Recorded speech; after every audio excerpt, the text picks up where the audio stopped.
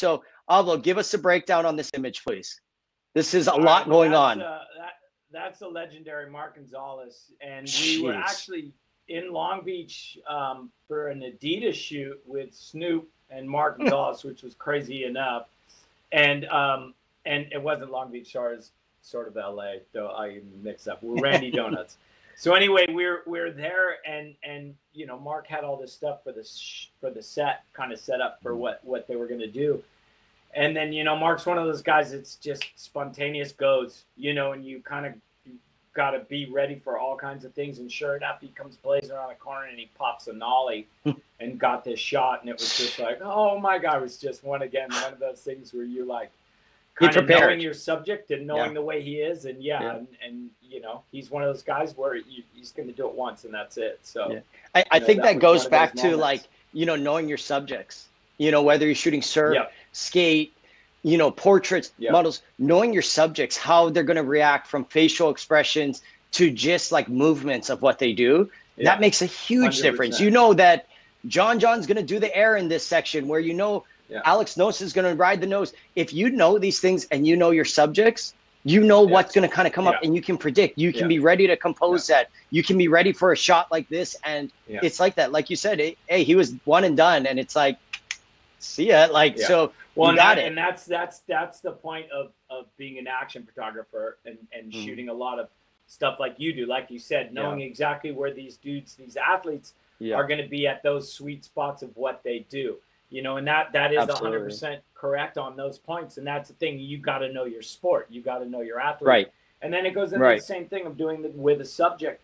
And I mean, and it goes to all those things of knowing and seeing what they're doing. Are you know, are they hungry? You know, do they need food? You know, all these things kind of go into once again what you're doing and overall trying to capture these things. You know. Absolutely. Even more shots. I mean, just as a lifestyle of what you're doing and kind of creating. What was this shot on? This is shot on again, the beautiful Canon AE1. What happened was, this is kind of a cool, I had shot a lot and then, you know, just due to life, and I'd moved to California and I was doing a lot of stuff. I kind of hadn't busted out my camera in a while, and I was going to go to Europe. And I remember just going like, oh my God, I'm going to Europe. I gotta shoot, you know, I gotta shoot some stuff. So I bust out the old AE1, and sure enough, this was on a tour, and this was Matt Hensley, and we were in Germany at this point. And yeah, he was super into pool, and so we went to a pool hall to play pool, and yeah, it was just one of those moments of, you know, just being in the moment. That's really also too, being in the moment and. Once again, knowing your subject and you know, not being afraid to shoot. That's also the point of, like, you know, a lot of things with photography, and you know, is you gotta, you know, kind of stand up for all those things, because if people respect what you do and they respect what you're doing, that allows you to have that. And that's again knowing, like, kind of like, oh, the camera's gone. You know, where it's not gone and it's there to document a moment, which it's, you know, I love these types of things where it's like, you know, you captured something that's forever, and you have it, and it can relive that moment of like, yeah, I remember drinking German Cokes and being like, well, this doesn't taste the same, you know. But that's funny how photos transport us back to those moments. And I think that's what I love so much about photography. You know, sometimes you're not like, this is the craziest, like, best, like that. I mean, but it's the moment. And when I see it and I look at it, I'm like, that takes me back to it. And like the story to get there, the time, the obstacles we overcame, and everything we did. That's what makes a photo to me what I love.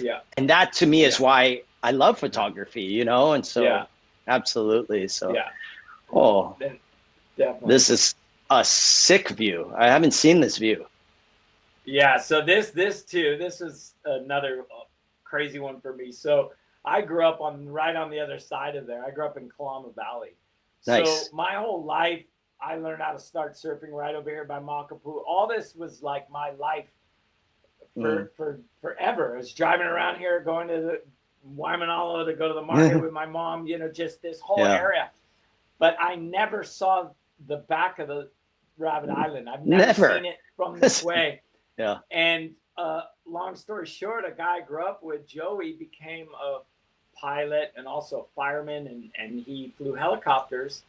And so sure enough, he's like, you want to go around the island? I got a copter and I can get you, and we can. And my whole thing was like, oh my God, I got to shoot home from the sky.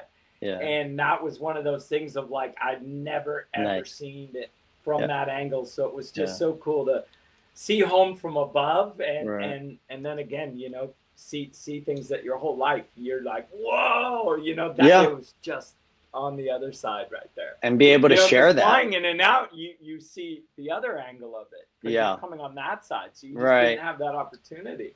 Wow. But I've never seen the back end side of that. It's insane. That's really cool. Yeah. Tell us about this shot, because this is not an easy shot. I posted this. We got many comments on people being like, how, what, loving it. And everyone knows how fast these guys are. So tell us about that. I was just going to say, right when you said, I'm like, the agony, man. This was at my old studio, and I love animals. I love birds, and hummingbirds to me are just fascinating. They're like Star Wars, you know, the way they move, the way.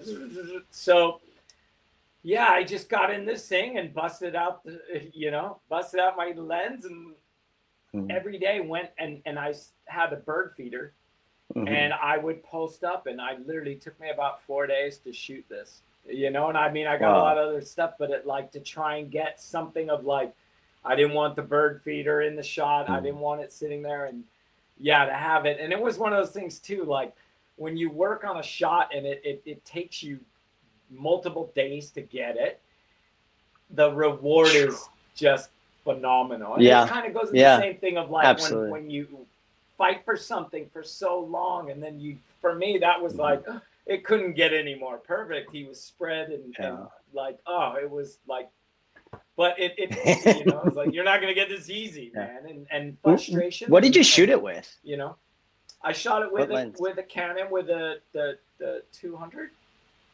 long lens. That is crazy. Like said, but look at your like framing too. It kind of like gives it all the context and everything. It wasn't like you just caught him going off the side or anything like that to get one. Yeah, it like I said, I'd have to stand with my camera to my eye, because if I held it down and waited, you'd never get it. So I had to hold through, and that's too. I could only shoot for so long because I get headaches from just waiting for the bird. You know, and you would once again listen, because you know your subject, and you'd hear him flying. That would be the first. He's here, and then it would be like, where's he at? And then you just, oh God, you know. Geez, out of mind. That's awesome. But rewarding, you know. Absolutely rewarding, and this shot, what a skate shot! This is where your career really started, right? This is the beginning. Well, and this to me was once again why I picked up a camera, and you know, once again the beautiful good old Canon 81 was this era when I started. I was surfing, and I was kind of, you know, shop sponsored for surfing. Yeah. And then skating came in, and skating was like such a kind of a huge thing for me. And then I met Christian during this time period. And so it was just like this kind of overwhelming thing that just kind of took over me. And then that was the point of like, I know I'm around all these people that are important, and I know this is important. And that's the thing. This is my home spot off the walls, which is actually right behind Sandy Beach. Nice. In Kalama Valley. So it's one of these things of like, and even at this time, so, you know, skateboarding in the 80s, it was so, there wasn't all these videos, there wasn't all these mags, there was Thrasher, you know, it was like, there was Transworld, it was very small. So these were like super unique happenings. So all of a sudden when you had Christian Asoy in your it was like, it was like, you know, all of a sudden Kobe Bryant showing up to your basketball. Yeah, of course. Where you're like, of course, what the heck? Or, you know, Shane Haram. But that was the beauty for me. From surfing, I knew all my surfing heroes. Right. From right off the bat, you know, and same thing with skateboarding. And so there was a no ego, especially Hawaii. There's no ego with these dudes, you know. And so it was this like, okay, this is where I know that the level was. And then that was the point of like, it led me throughout everything I did, where I was like, you know, I've shot Christian Soy. I've shot Shane Herman. I've shot Mark Richards. You know, what do I care about, you know, this celebrity? I don't, because in my world, these are the biggest people that I've ever had. Absolutely. You know, and it's so that's interesting. It helped because carrying into that same thing of, once again, I started shooting celebrities and all this stuff, you know, a lot of action sport, huge sport, ball sport. And then that was the thing for me. I don't give a shit, sorry to say, but I did. I don't care who you are. You especially coming from Hawaii and where we're from, you got to earn respect on all levels. So you walk into a room, it's like, you know, and I saw that same thing with photography, because there was a point when I was shooting video and I was shooting video along these photographers. I was still shooting photos, but at that job I was hired as a video guy.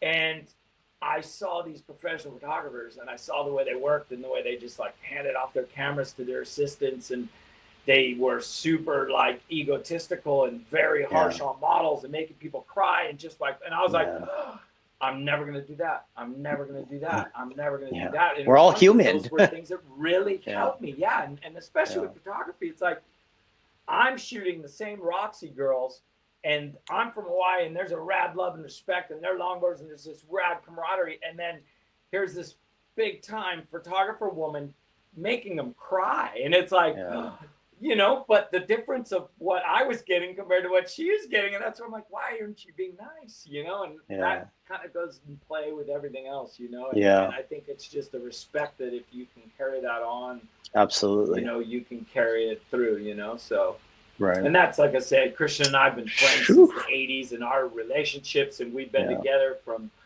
you know, all these times. And that's what's great. We're together now with Ruka, and it's been like that. And it's funny how things can go full circle. Like I said, being on a top with Canon, shooting this photo with a Canon, you know, being with you, another. I love that photo. It's a rad thing.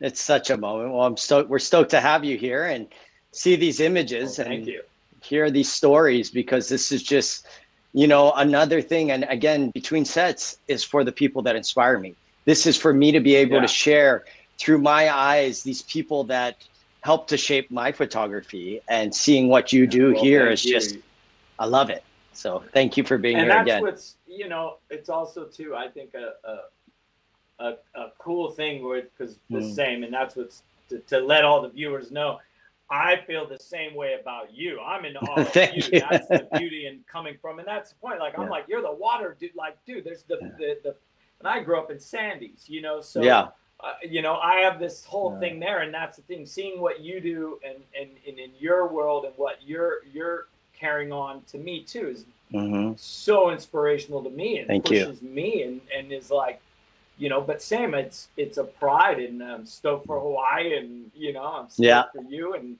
you know, cool, and that's rad to be on platforms like this that can recognize. So.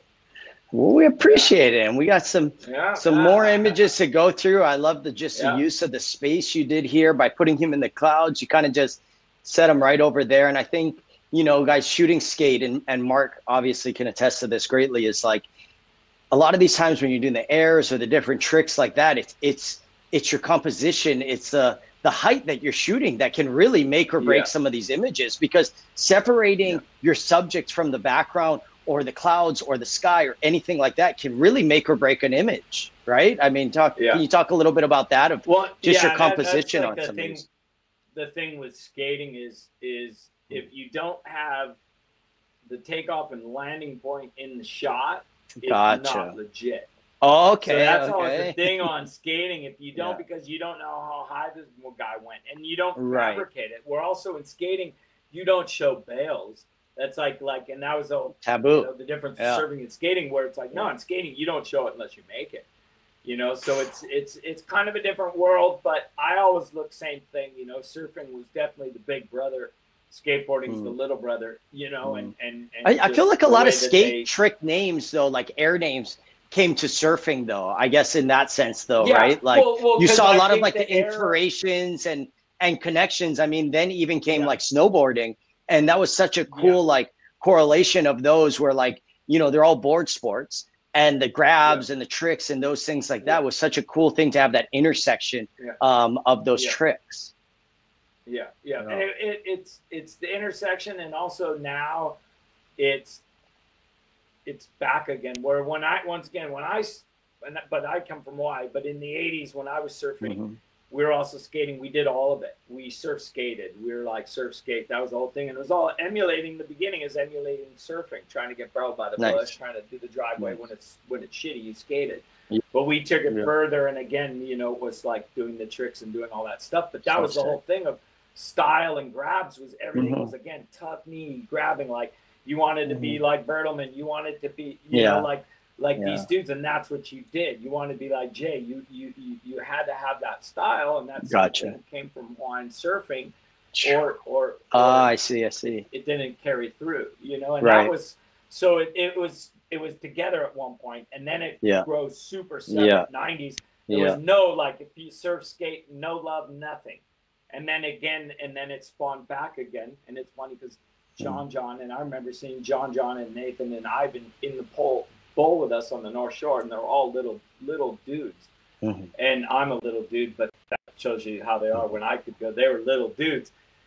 But I remember them skating and saying, "This is going to change surfing," and that was the whole point. All the guys that skate, that surf, can bring it to a different level. That's why you take Christian Fletcher, you know, you take that whole genre the next, and then it shifted, and then now, and that's like, this is Evan Mock, who again is a surf fold skater, and that's why when he has that style. That's same thing when you go against a guy like Dylan Reeder, who again was an iconic style guy. Well, Dylan's father surfed, and Dylan surfed, so it put that you know, put a different concept where funny is Christian didn't surf at the time, but he emulated it so much, and that was like, compared to his guy at the time was Tony Hawk, where it was just this level. And funny because Tony actually did surf, which is weird, but it just you had these two different styles. You know, one was tricks, and one was just making everything look beautiful. Like in this shot, Evan Mock's just got that style and got that beautiful. You know, it's got that, and that's also too crazy enough. That's at Hawaii Kai Park, which I grew up in Hawaii Kai, and it's funny for me to have later there becoming a park there, because, you know, we used to have nothing. We used to have to skate in a ditch and run from cops, and now there's parks like this, and it's beautiful. Awesome. But it also spawns these new skaters, which once again, Evan Mock, growing up on the North Shore, that park blew him up. You know?